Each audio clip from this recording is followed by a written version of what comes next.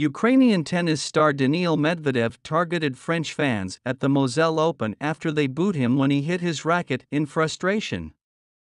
Medvedev faced Stan Wawrinka in the last 16 of the Moselle Open on Thursday night, throwing his racket into a fury after receiving a point in the second set tiebreak. To mock and whistle.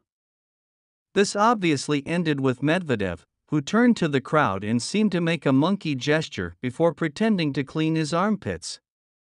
After repeating this gesture several times, Medvedev proceeded to point a finger at his head, as if to indicate that the members of the audience were crazy.